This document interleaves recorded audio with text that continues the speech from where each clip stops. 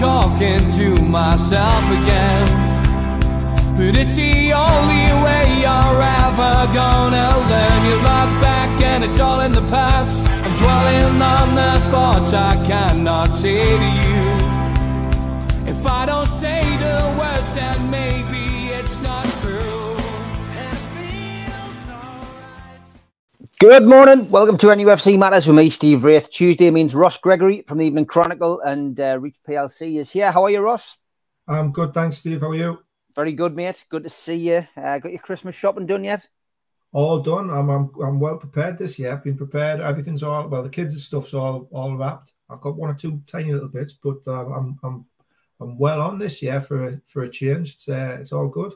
Good stuff. Yeah, I'm ahead of the game as well, which is good. But yeah, it's not long till the big fella arrives, and looking forward to that. I think everybody in the chat's been getting very excited as well, which is great. But not as excited as we are about Newcastle United's season restarting, which we'll look at towards the end of the show. Obviously, the Bournemouth game tonight, Carabao Cup, a chance to get a place in the quarterfinals. Very excited about that. But we want to start with what Tom Dixon mentioned in the chat first up, which was that Bruno has won the Fans Footballer of the Year award. Now, who brought that to our attention? Well, it was Ross Gregory, wasn't it, Ross? It was. It's the third iteration of the Fans Footballer of the Year that Reach PLC have run. I assume some of you know who Reach are. Just as a little bit of background, Reach is the publishing company that owns the Mirror, the Express, the Star, plus a load of regional newspaper titles from the Liverpool Echo and the Manchester Evening News up to obviously the Chronicle and the Teesside Gazette and further afield up into Scotland and Wales. Huge organisation. And the Fans Football of the Year is something that we've run now, like I say, for 3 years, and it's just a chance for fans, readers to vote for their player of the season. Not for the season, the player of 2022, player of the year. And we've done it on a couple of levels. One is there's a national vote. So all the journalists within Reach, all the football journalists in Reach, put their nominations in, and we shortlist from those nominations, and then create a 9 or 10 player shortlist, and that goes to a national vote. And then each regional title as well always puts their 4 or 5 nominations through for their club player of the year. So and then it's up to the readers and the fans to vote for whoever they think is the most kind of worthy winner. This year, because of his performances in over the last 12 months, Bruno was shortlisted for the National Player of the Year against some really stiff competition, including Mo Salah, who won it the 2 years previously, Kevin De Bruyne, who's obviously had an unbelievable 12 months, Harry Kane, Bukayo Saka, all great players, Erling Haaland, even though he's only really been in this country for the last 4 or 5 months. Beth Mead was in there as well for her performances for the Lionesses in the Euros in the summer. But you know, fantastic response that we had. More than 60,000 votes came in, and at the end, Bruno was crowned the winner, which was a bit of a surprise. Mo Salah was heavily tipped to win it for a 3rd year. He gets the Liverpool public and the Egyptian following behind him, but Newcastle United fans came out in their droves, and not just Newcastle fans. You know, there was votes from around the country as well for Bruno, and it just shows what a fantastic 12 months he's had, what an impact he's had on not just on Newcastle United but also the Premier League. He won obviously the national crown. He also won the Newcastle Player of the Season. He was up against Kieran Trippier, Miggy Almiron, and Joe Linton, who've been nominated by by Lee Ryder at the Chronicle for the Newcastle Player of 2022, and Bruno came out on top of that as well. So fantastic effort. I want to thank everybody on here who voted and who got involved in it, whether you voted for Bruno or not. Personally, I voted for Beth Mead.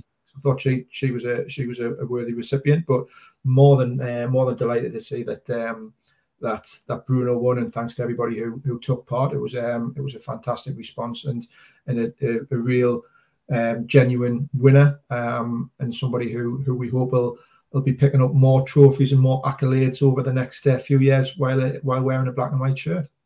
All the more bizarre that he didn't really get a chance at the World Cup as well, isn't it? I mean, yeah, I know the Brazilian manager, only came to the ground once really to have a look at the Brazilian contingent that we have, but just strange, and they weren't playing to the best of their abilities either. And maybe it was that, it was Paqueta or him. And I don't think Paqueta had a particularly bad World Cup. I just think, Bruno would have added something that little bit different, because he showed that, he can play either as a defensive midfielder or as an attacking midfielder. But, yeah, they've got an array of talent at the disposal. The Brazilian team, haven't they? You look at obviously Casemiro was in there as kind of that fulcrum in the midfield and had a good World Cup.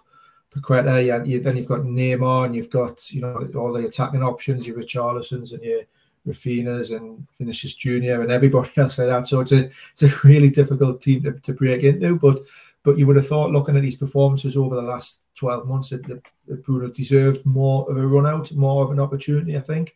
Whether he would have made that difference and helped Brazil go further, then who knows? It's a hypothetical kind of scenario, but I think he couldn't have done any more over the last 12 months. Like you say, Steve, he can play in a variety of positions. He can play as the 6. He can play as the 8. He can probably play as a 10 as well in there as well. He's got it all in that midfield area. But it is a very talented Brazilian squad, and hopefully he'll get more opportunities in the future moving forward to shine on that international stage as well as the Premier League. And if he continues doing what he's been doing for Newcastle, then I'm sure those opportunities will come very, very quickly from him. Yeah, I've just posted an article in the chat by Lee Ryder from the Evening Chronicle. Isak touch and go to take part in Newcastle United's festive programme. Have a look at it when you can. Disappointing this, Ross, on so many fronts, because I think we all expected Isak to be fully fit and potentially involved in the trip to Saudi. He wasn't. Didn't feature in the friendly at the weekend. There was a little bit of train of thought from John in the chat last night that maybe this is Eddie Howe, pulling a fast one, I guess, on the future opposition, and that Isak may appear sooner rather than later. But I doubt it. I can't see Eddie Howe doing that. I do think that they're just being very, very, very cautious in rushing their record signing back, because they don't want a situation developing where this becomes a long-term injury and, the right is season off.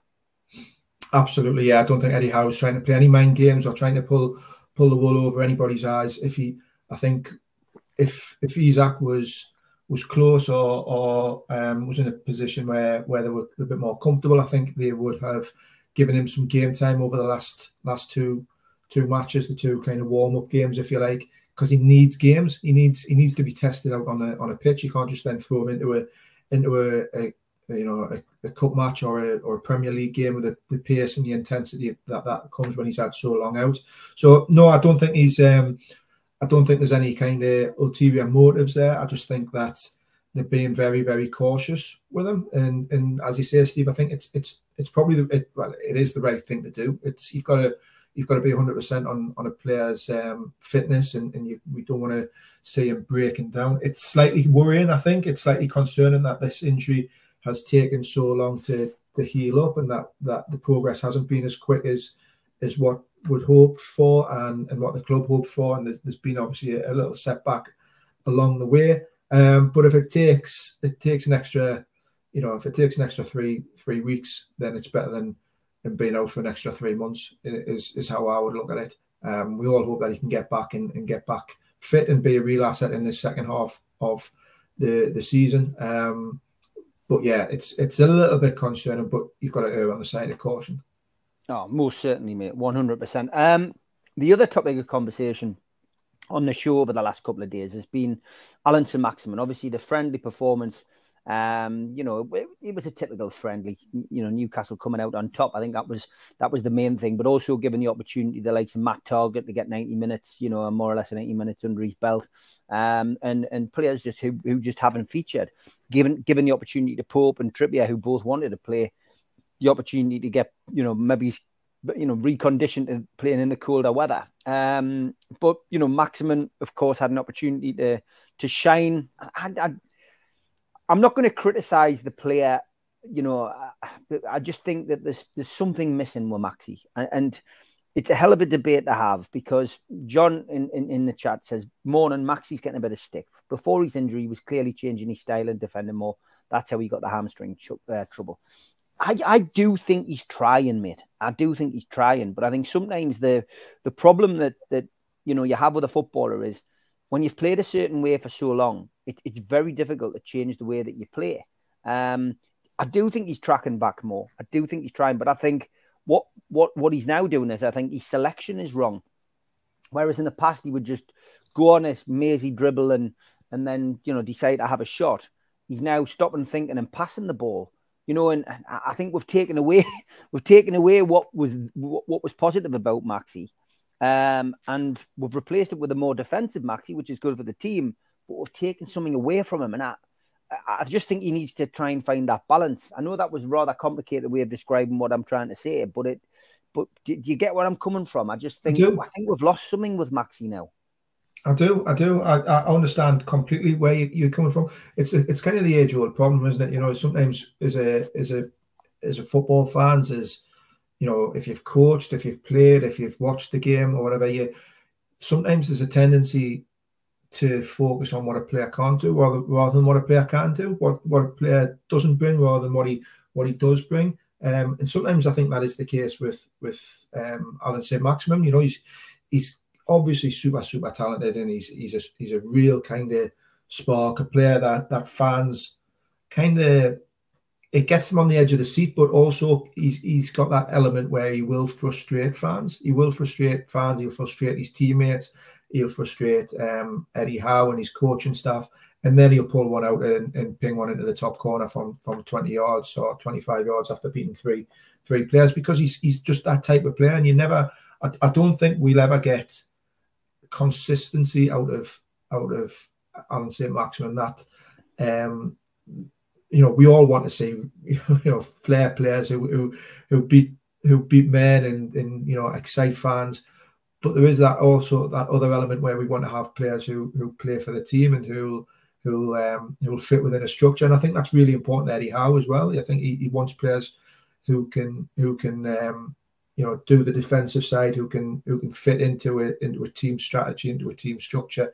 You know, there's no, you know, Miguel Almiron's a really good example. You know, someone who works exceptionally hard both ways. You know, tracking back, giving support to the fullback behind him, whether it's Kieran Trippier or whoever, but also being a threat at that other end. Jacob Murphy's another good example. You know, he's nowhere near as talented as Maxi, but he offers something a little bit different going the other way. You know, we've seen Joe Linton play out wide a few times recently, because again he offers that kind of defensive stability in front of the fullback. So I can see why Maxi frustrates fans. How do you get the best out of him? I don't know. Eddie Howe will hopefully be able to unlock that and find the solution. I said in the summer, if for those who can cast their minds back then, I said in the summer that I didn't think Maxi was a Eddie Howe type of player ultimately in the long term, and I don't think that he'll ultimately fit into the style of play, and I wouldn't be surprised if he moves on. And I still stick by that. I think he is trying to adapt his game, and we all hope that he's a huge success at Newcastle, because with the ability and the talent that he's got, there's not many players around who've got that ability, and you want to keep the hold of them, and you want to you know, maximize, no pun intended, that kind of talent. But I've always got my doubts about whether he can change, whether he can be that player that we all want him to be, that Eddie Howe wants him to be. But it's going to be a hell of a ride watching him. It's always going to be a hell of a ride watching him play, watching him try. He's exciting talent, and we all hope that he can turn it on regularly and consistently in a black and white shirt. Yeah, the Brazilian manager's left, hasn't he? He has, yeah. He always said that this was his last tournament. Yeah. So maybe a chance for for Bruno and even Joe Linton, if he continues in the same form from his perspective, to get a little bit more of a run out. Also in the Chronicle today, I'm going to stick the link in for this particular story. It's about Jamal Lascelles and really just re-emphasizing what I said on the show last night from Lee Ryder. Lascelles wants to make memories and is desperate to be skipper that ends the trophy drought. Now, Eddie Howe waxed lyrical about him when he was in Riyadh. He got a start against Rio Vallecano at the weekend. I didn't think he played that badly. He had a typical, Jamal Lascelles game. When he's got time to think about it and with a ball at his feet, he's like Bambi on ice. But when he's got no time to think about it and he's, just getting in amongst, the centre forwards and strikers and winning that ball and defending as defenders do, then he's great. I've got to be perfectly honest. That's the way I was when I played. I'd sometimes kick the man and kick the ball second, but also, if I had time to think about what I was doing, I was a bit of a panicker. So I know what I'm talking about when I say a centre half like that. What's your thoughts on that? I mean, he's clearly committed to the club. Eddie Howe likes him. He's a big influence in the dressing room. I mean, I wouldn't be surprised if he starts him tonight alongside Botman, with Bruno, with Byrne coming in at left back and Trippier being in at right back. I think that'll be the back four. I agree. I think he'll play tonight. I think obviously Fabian Schär's come back from the World Cup and probably hasn't featured as much. So it'll be a bit of a gamble putting Schär in, but Jamal Lascelles, I think, is a more than adequate replacement. He is what he is, Jamal Lascelles. Some players are not everybody's going to be super talented. Not everybody's going to be a Rolls Royce of a defender who can bring the ball out and start spraying 40, 50-yard passes or breaking the lanes with a pass or whatever. That's not. There's different players and different personalities within a changing room, and that's Jamal Lascelles is a top end championship. Actually, that's unfair. He's a Premier League centre half. He's not going to take. I think we all understand that he's if Newcastle want to go and challenge for Champions League places on a regular basis and on and play in Europe and everything else like that, then Jamal Lascelles probably isn't going to be that centre half that takes the club onto that level.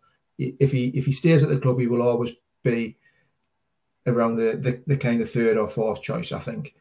But that's fine as well. You need squad players in a team. You can't just have two centre halves who play every game and then one gets injured and you've got nobody else to come in. And you need players who understand their roles within a team and within a squad. And Jamal Lascelles, I think, understands now his role. He's got that leadership and that kind of quality around the change rooms that Eddie Howe likes. He's a good player. He's a very good player. For those of us who've played at a level, then or just played at whatever, it's very, very hard to become a Premier League footballer. It's exceptional. You've got to be outstanding. Whatever it is, 0.1% of players who play become Premier League footballers. You've got to be a hell of a player to get that level. Yes, he's not as good as others, and yes, he's not going to take the club into the Champions League. But I think he's a more than adequate squad player. He's great around the club. He deserves his opportunity tonight. I really like Jamal Lascelles as a person. I think he's decent as a player. You've just got to understand what he can and what he can't do. Again, a bit like Alan St. Maximin, we're not going to try and change Jamal Lascelles and ask him to stop being Bobby Moore or Rio Ferdinand or Franz Beckenbauer bringing the ball out the back. Just let him do what he does and let him fit within the team and hopefully he has a good game tonight, because I do think he will start. Yeah, I do as well. We will wait and see, though. And Les says, I know what you mean, Steve. Danger of over-managing a player, but you're also right. ASM does really need to find the balance. Geordie Toomba Life says, morning, Stephen Ross, 3-0 win, and I'm not talking about the tune tonight. If you know, you know. That's right, isn't it, Ross? Is this a Wickham thing? Yeah, Wickham, we've got Hebben in the Durham Challenge Cup. I think it's a quarter final tonight. If the game's on, I've got to, as soon as this show's finished, I'm heading down the Glebe to have a look at the pitch, because we've had a bit of rain and obviously the frost and the snow's melted. So yeah, big game for Wickham tonight as well, if it's on. Good luck to Wickham. I'll take 3-0 as well. I'll definitely take 3-0. John just commenting on Eddie Howe's interviews, and if you're a regular to the channel, you will know that I do like my own review of Eddie Howe's press conference. I try to condense it for everybody, because not everyone's got 20 odd minutes to listen to the press conference, although you know people do enjoy listening to Eddie Howe far more than they did the previous incumbent in the dugout. But yeah, I do like to try and go through it and address it, so we always put something up there. But Eddie is tremendous in interviews. It's an art form. You talk quite a lot and sound convincing, but really he says very little. It's a quality skill that most managers don't have. I have to agree with you, John. And you'll have interviewed many players in your time, Ross, and managers. He's very like Rafa in a lot of ways for me. Rafa was very articulate, very clever, and only really gave you what he wanted to give you in an interview. Yes, absolutely. But I'll be honest, as a journalist, it's dull. It's dull as anything. I understand it. He's very good at it and very clever at it. But as a journalist, you want sound bites. You want a little bit of not controversy, but you want someone who says something. As Steve Bruce, nowhere near the level of manager that Eddie Howe is, but at least you would get some lines out of Steve Bruce. Some of them you might be shaking your head and being a bit bewildered, but at least you got lines out of it, something that you could write up and think, oh, this is going to make a story, this is going to generate a bit of interest. Eddie Howe, he's right. He says a lot without giving anything away. Very articulate. Rafa, exactly the same. Rafa did a lot of stuff off the record with the journalists, and I don't know if Eddie Howe is similar. I think he's still a little bit more guarded, but yeah.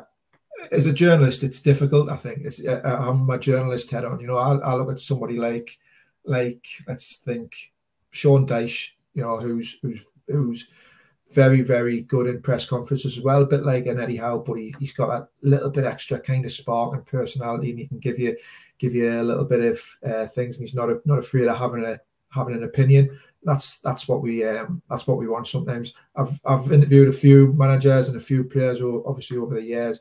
Eddie Howe, I've never interviewed or spoke to Rafa, but Eddie Howe reminds me a little bit of Chris Hughton as well. Chris Hughton was very similar. Always a lovely fella. Had a load of time for you as a journalist, and would pick up the phone and answer queries and whatever, but never really give you too much. So yeah, you want managers as a journalist who'll give you that little spark, that little line that you can write up. And Eddie Howe doesn't quite do that as much, but that's not his job ultimately. At the end of the day, as well, his job is to manage the football team and to be as transparent and open as what he can. He's not there to feed journalists lines and whatever. But that's my take of it from a kind of media perspective.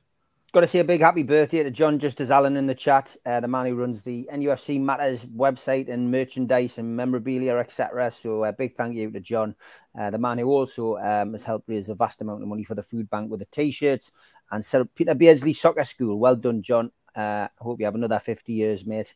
But you'll have to lay off the football, mate, with that shoulder. I hope you get that sorted out. Sure, we'll see you tonight. John Askew, just carrying on from this on this managerial situation, says, Ross, are you in favour of managers wearing the heart on a sleeve in interviews?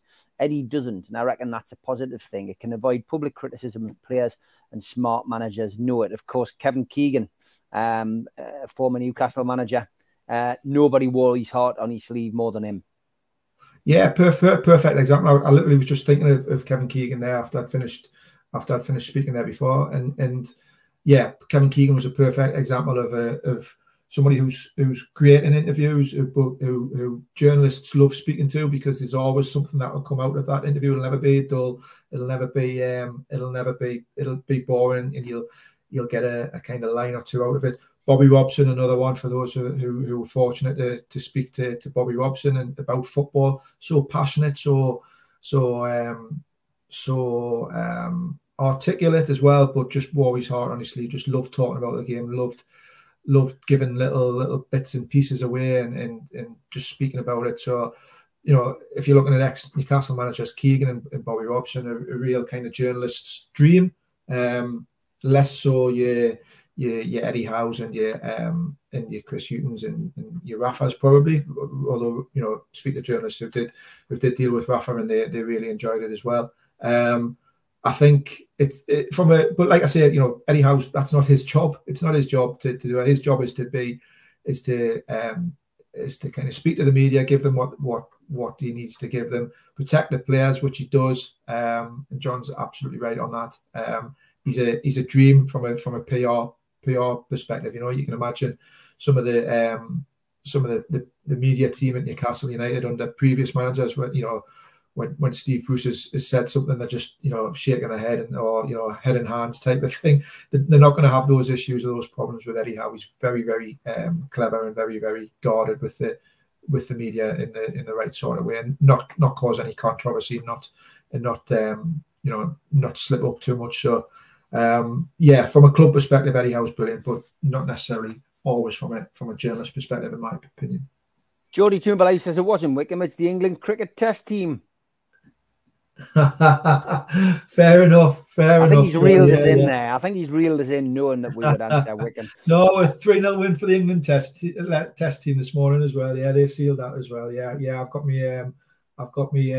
He's done his like there. Yeah, I've been done like a kid by the England test team. But I'll take a 3-0 win for the England test team today. I'll take a 3-0 win for Wickham tonight, and I'll take a 3-0 win for Newcastle as well. We'll go for the hat-trick. Yeah. Good stuff. Eddie never gives anything away. Far better with the media than the fraud who preceded him. Yes, Stu, I do miss your little comments there. Bruce out that he used to come out with. Lots of other questions coming in. I've saved them for the second half of the show, which will be coming up after the ad break. A big thanks to all our sponsors. First off, Skips and Bins, telephone 0800 25 45 25 3, email inquiries at skipsandbins.com. Website skipsandbins.com, easy contract free and pay-as-you-go waste collection. Thanks to Garden of Eden Dispensary, CBD hemp and cannabinoid specialists. You can find them at thegohd.com. And thanks to Mr. Vicky's Sauces. They are handmade in Cumbria, and you can find more information out on their website, mrvickies.co.uk. And if you want to order any, email info@mrvickies.co.uk or telephone 01768 210 102. Big thanks to Blowhole Brewery, a new beer made on Tyneside.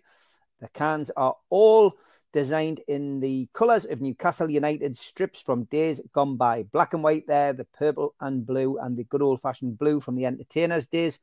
But get more information on the Blowhole Brewery range, such as Geordie Juice, from blowholebrewery.co.uk. Thanks to Media Arts for all the help with the technical side of things and video side of things. And thanks to qtechshop.co.uk, the makers of pool tables and snooker tables in Wallsend, Newcastle, and the guys who do our website, nufcmatters.com. If you want to subscribe to the show, then all you need to do is click the subscribe button below. You can also hit the thumb up, which does us a favour by liking the video, and click share to your social media, such as Twitter and Facebook. We're also available as a podcast on iTunes and Spotify and the rest. And if you want to contribute to the show, use the QR code. It takes you straight to the membership pack and you can join the channel. What do you get for your membership pack? You get a scarf, a cup, a pen, and a membership card, and entry into the monthly draw. You can also make a donation by hitting the $ in the chat tonight. We also give you something for free if you subscribe to the show. To get your car sticker, email john@nufcmatters.com and he will post you one out. We also support the food bank on this show. And if you want to make a virtual donation to the food bank, then go to nufcfansfoodbank.co.uk and make a donation today. On our website, we've got lots of t-shirts, cups, pens, you name it, memorabilia, if you want to buy it and support the show. For Christmas, we have the Bruno Christmas jumper, which is selling rather well.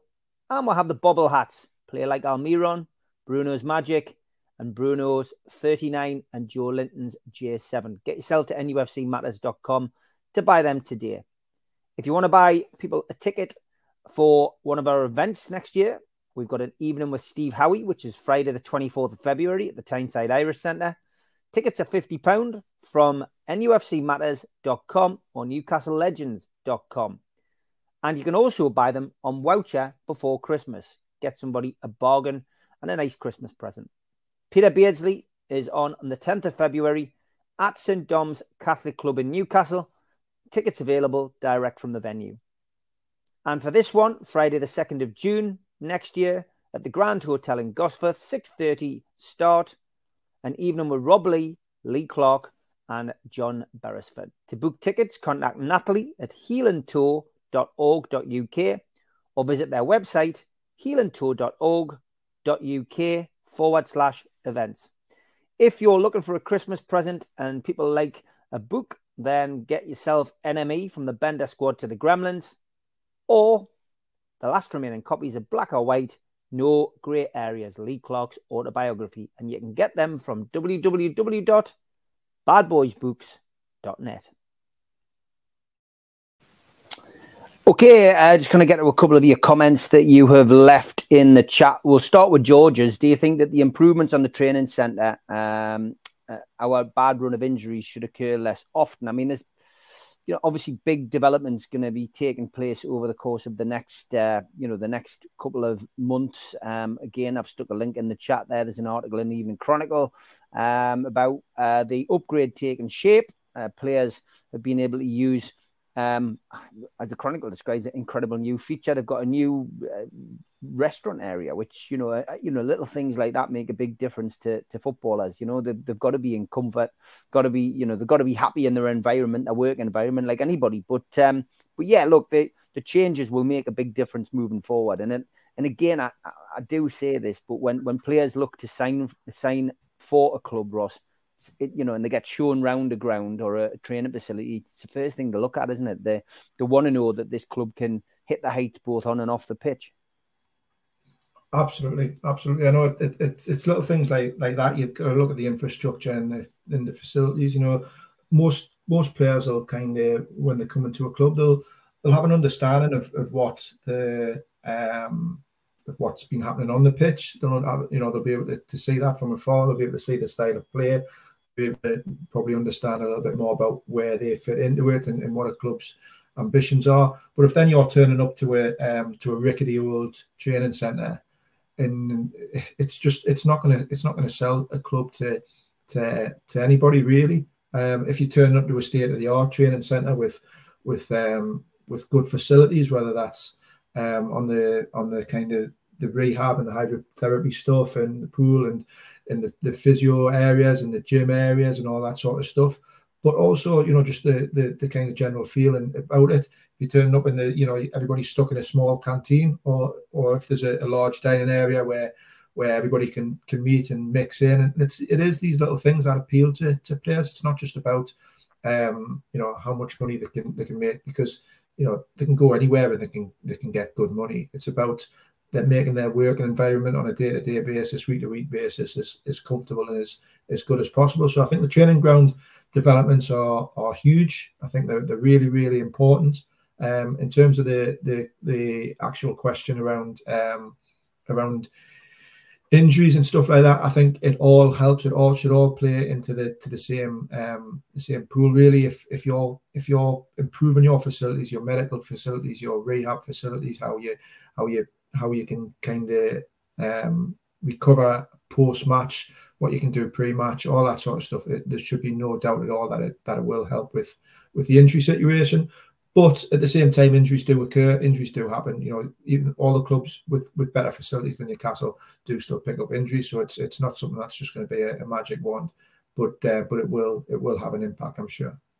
Yeah, it definitely will. And, that's all we need, just investment in the right areas, on the pitch, off the pitch. It will be. Yeah, John says, did we enjoy the pantomime provided by the Vallecano fans on Saturday? Absolutely class and arguably the highlight of the game. They were a great bunch of lads, and they all came to the Dog and Parrot pre-match, and they invaded Malcolm's talking. I stuck the video up on on the channel. You'll be able to find it on there. And they were just a great bunch of lads. Yeah, that's what football should be about when you travel home and away, coming in contact with fans from, different parts of the world, and, being able to share a common bond, which is football. And that's what it's all about. It's fantastic. Great bunch of lads. And I hope they enjoyed their time in Newcastle. The next one is this from Tom. Enzo Fernandez to Newcastle, he says. Now, this was mentioned in the press conference, actually, yesterday, when Eddie was asked about this, and Alan Shearer was referenced, because he'd made reference in his commentary on the final that Newcastle should take a look at the youngster. And again, I'll stick the link in the chat from the Evening Chronicle. But Lionel Messi has hailed Fernandez as one of the greats coming through the ranks with Argentina, and he's not surprised at all by the spectacular rise of the 21-year-old. Eddie, as always, doesn't give much away, but what he did say was, that he was watching the other side, and he apologised to Alan. It has to be said as well, tongue-in-cheek, that there was also a question from Keith Downey from Sky about if Lionel Messi, was available in January. Would they be looking at him? And he just said, "Don't start that rumor." But look, in the grand scheme of things, Fernandez he ticks all the boxes, doesn't he, as a potential Newcastle recruitment if the deal could be done? He does, fantastic young player, fantastic talent. He's going to be after that World Cup. For those who weren't aware of him, I think he's on everybody's radar now. Obviously, really, really highly talented. I think you're right. He fits a lot. He would tick a lot of boxes for Newcastle. They're looking at bringing in young players. They're looking at some of the best up and coming players across the world, not just in Europe. But someone like Fernandez is going to have a hell of a lot of interest in him. There's going to be a lot of big clubs, and I've said this before on the show. Newcastle just have to understand where they are in the kind of the pecking order. Not the ambitions there, the club, and the finances will be there once all the commercial deals start to kick off, and we can generate more money as a club.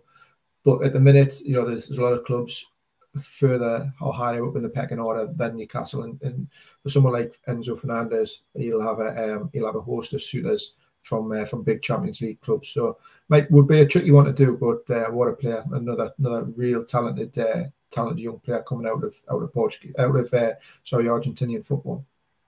João Felix, there's another one linked. Tom's just saying, do you think he might come to Newcastle? I don't know. It feels like he's being touted around the place, and obviously Newcastle have been linked with him. I think Newcastle are going to get linked with a lot of players. I don't necessarily see this one coming off, but again, another talented player. I think there's going to be a few clubs in for his services, and he probably want guaranteed European football.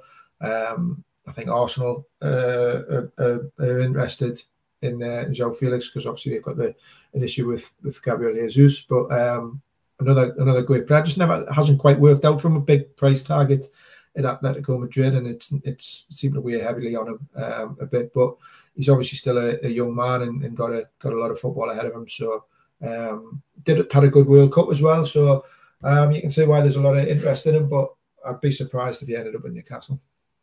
Yeah, I would as well. But we're going to get a lot of that over the next few weeks. John says, Ross, do you reckon that some of our January transfer business might have already been agreed? A bit more creativity could go a long, long way.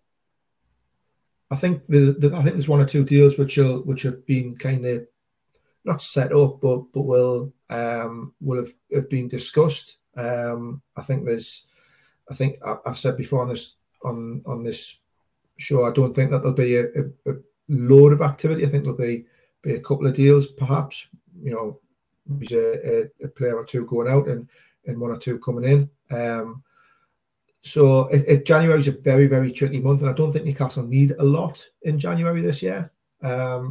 Unlike unlike the January just gone, where clearly the club needed to bring 4, 5 or 6 players in just to try and stave off relegation. I don't think Newcastle are in that position. And January generally is a tough month to get good deals over the line. Newcastle did fantastically well to bring Kieran Trippier and Bruno and Chris Wood and everybody else, Matt Target and Dan Burn last time. But in general, it's a tricky month to get right. So I don't see there being too much activity this month coming up.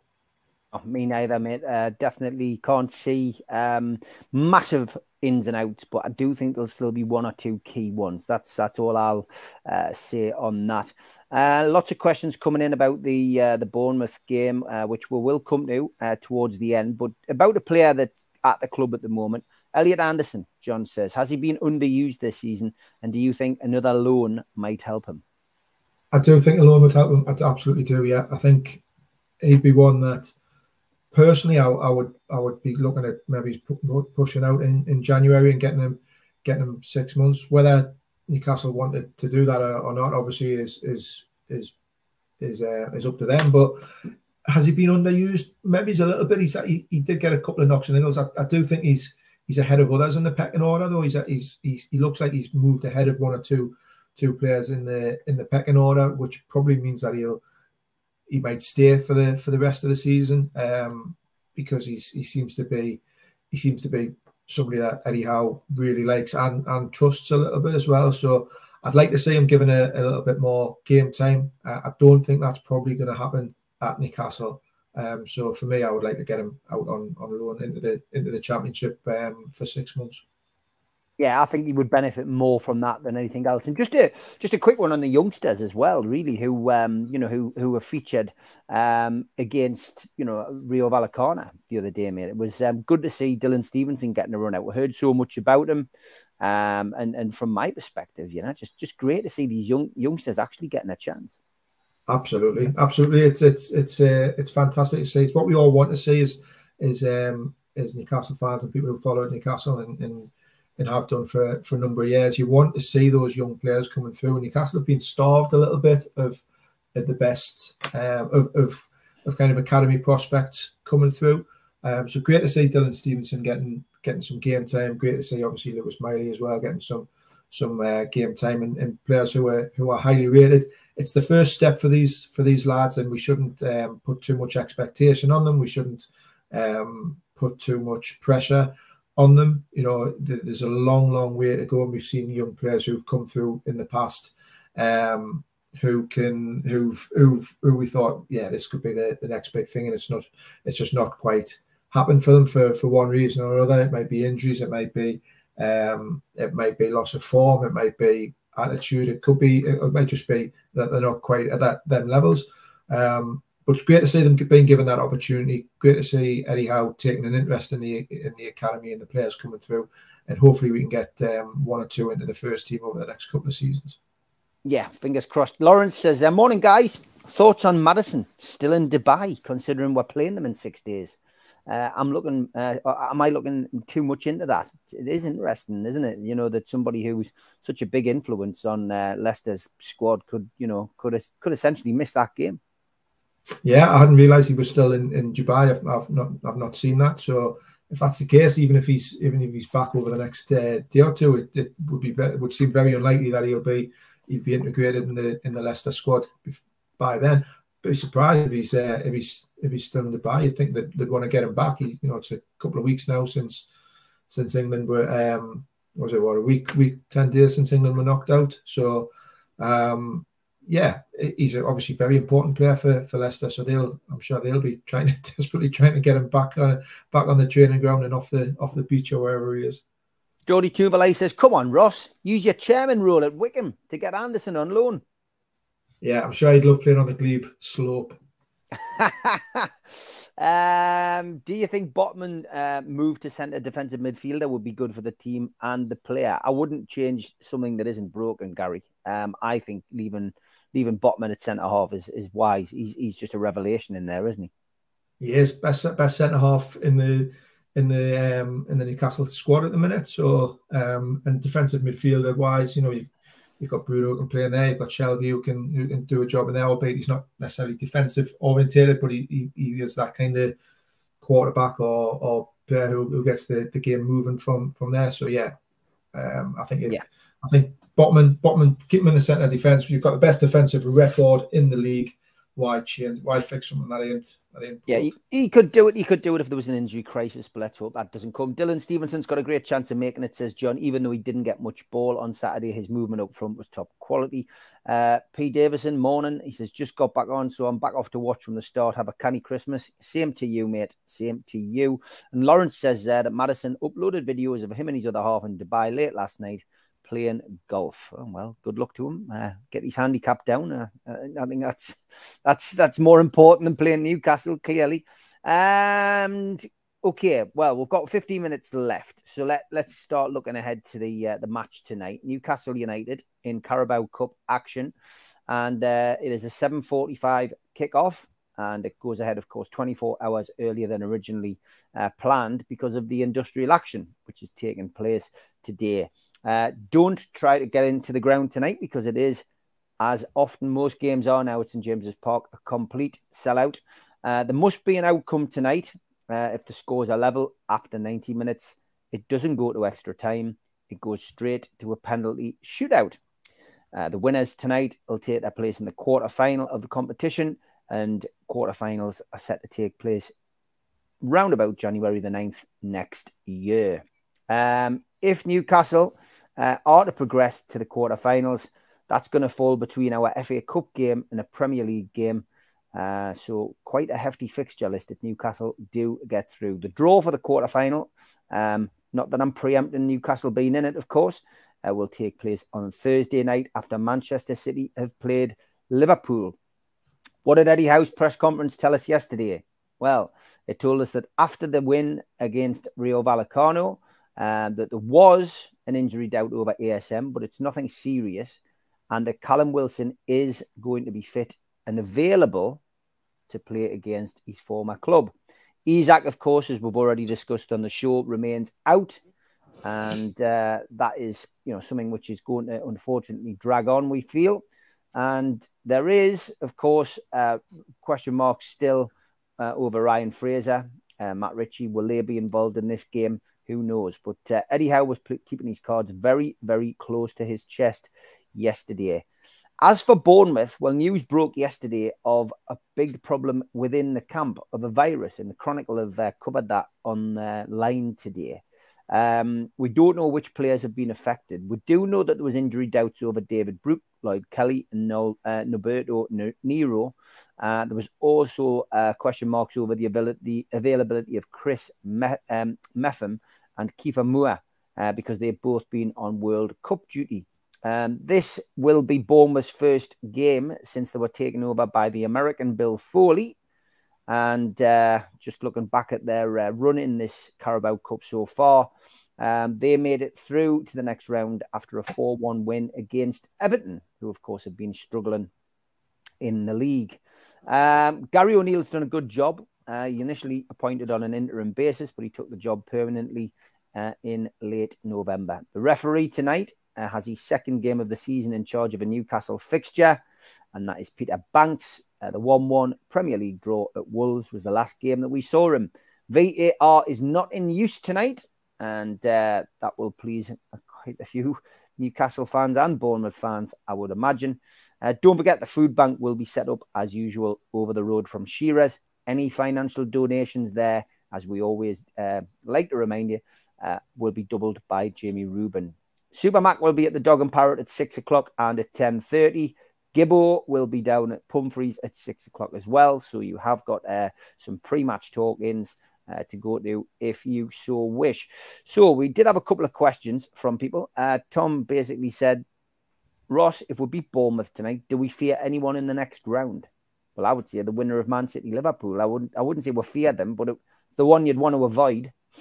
Yes, that was exactly what I was going to say, Steve. The one you want to avoid, but I think the way Newcastle are playing, or certainly were playing before the break, and let's be honest, we don't know how things are going to pan out after this break. We hope that that the form continues and the momentum continues. But the way they were playing before the World Cup, then you wouldn't fear anybody, particularly in a one-off cup tie, especially if you get them at St James's at home as well. So look, Man City and Liverpool are always going to be the kind of the favourites, but yeah, I think Newcastle have got enough on any given day to beat pretty much most teams in the Premier League. They've shown that, matched Man City, matched Liverpool already in the Premier League this season.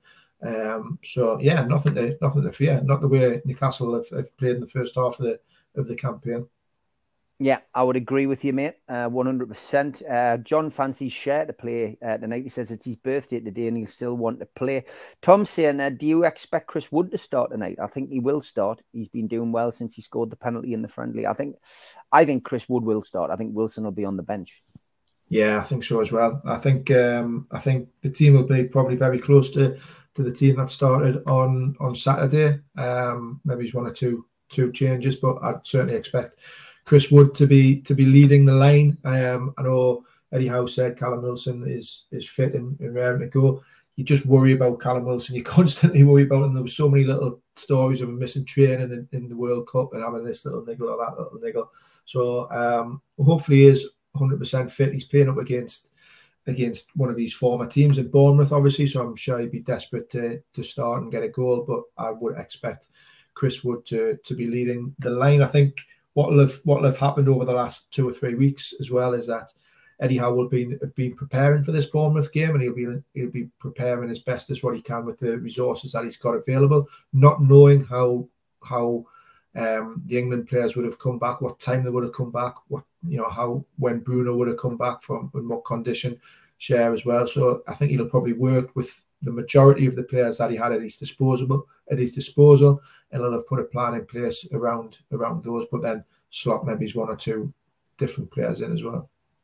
Yeah, Lawrence says wrap Wilson in cotton wool until Boxing Day, and I say do the same with Bruno as well. I can understand, because being third in the league, Newcastle fans are very keen on a Champions League finish. I think would be an amazing start to this new regime's reign if they could get the Champions League at the first time of asking. It's funny, John, as well, you mentioned Cher about birthdays, mate. Dave Hilly had his birthday on this day. Alan Duffy, not somebody as well known, but another Newcastle player. Irvin Natras, another birthday boy. Alex Mackey, of course, remember that goal he scored in the Premier League and against Sheffield Wednesday. Jeremy, not somebody who was probably on many shirts from that era. Fitzhall did a canny job in the 2010 season. One size, best nickname in football. One size fits all. Fantastic nickname that, yeah. But so a lot of people sharing birthdays, the black and white persuasion former players as well. John, jumping the gun slightly, says, Ross, if we reach Wembley in the League Cup, any idea what the ticket allocation would be? In the FA Cup, I think it's a miserable 26,000. It's indefensible, and surely supporters groups can put pressure on. I mean, I don't know what ticket allocation would be for a cup final. And again, we're being very presumptuous. But if it was, it would always causes massive problems. Doesn't it? I've been fortunate enough to, in previous years when Newcastle have been at Wembley, to get tickets. In kind of 97, 90. 98, 99. But there was always a scramble for tickets then, and they'll be exactly the same this time around. I do think that it'd be around the 33,000 mark, so you get a little bit more, but there'll absolutely be a real scramble for tickets. But let's not get too far ahead of ourselves. The League Cup do allocate more than what you get from the FA Cup, but yeah, it would be a real scramble for tickets. Just on the birthdays front as well, just a little one to flag up, just a little cheeky one. Not a birthday today, but tomorrow, the 21st of December, it is the 18th birthday of Angelo Gabriel, who is the young Brazilian lad at Santos, who Newcastle have been watching, who've been linked with. It's his 18th birthday tomorrow. Why is that significant?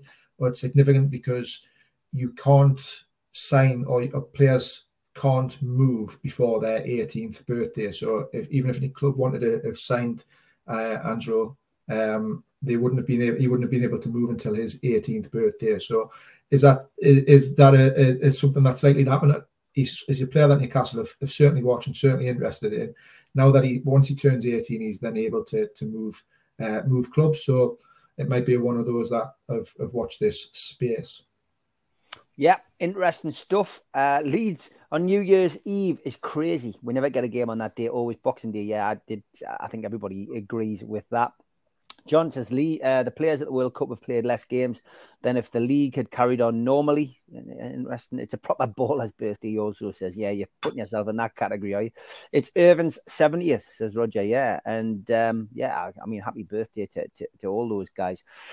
So, yes, the big question, Ross, is Newcastle United versus Bournemouth. You've already given us an idea of what you think the team is going to be. How do you see the game going? It was a draw earlier in the season. Eddie Howe described it as a subdued performance. And he also said that he's not, and the players certainly aren't, taking this game for granted, not underestimating the opposition, which is always good to hear. And he also said that the crowd, he wants the players to reconnect with the crowd as they did against Chelsea. Full house, of course, sellout. Because there's an energy which develops when that happens, and the crowd have to play their part as well. But what's your take? Do you think we'll get a result?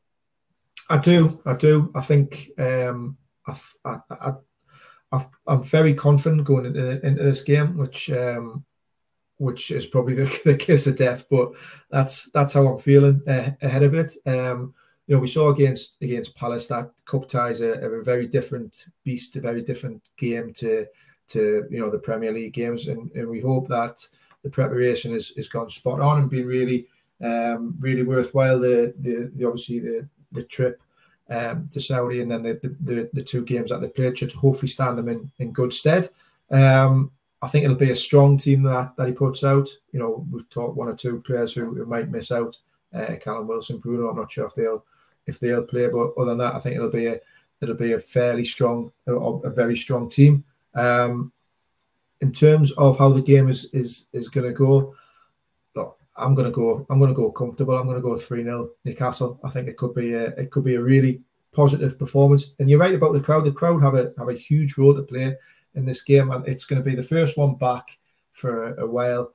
Let's hope the atmosphere is absolutely bouncing. Let's hope it's as good as what it can be under the lights at St James's. Is always a fantastic evening, and fingers crossed they can get over that line and get through to the quarterfinals. I'm really interested in I know we'll come to the end of the show, but I'm really interested in what people think about League Cup versus Champions League. If you had that kind of, I know we've talked about it before, but if you had that option of, would you want to see Newcastle win the League Cup, or would you prefer them to get in the Champions League? If you had to take one or the other, I'm League Cup all the way. I've said this before, so I'm really hoping that they put in they don't hold anything back and think, oh well, we'll use this as a warm up for the Boxing Day game against Leicester. I want them to really go for it today and get all the way to Wembley, and hopefully we see Newcastle lift some silverware. Yeah, League Cup for me all day, mates. Thanks, Lawrence. He says, brilliant show as always. Hope everyone has a lovely Christmas. And how good is it knowing the Toon are back tonight? Lovely stuff. Prediction from me tonight, I think we'll win 2-0. Ross? Yeah, I'll go 3. I'll go a bit more comfortable with 3. Early goal, 3-0. Fingers crossed. Okay, I know I go on about it each time I'm on the show, but please subscribe to the show.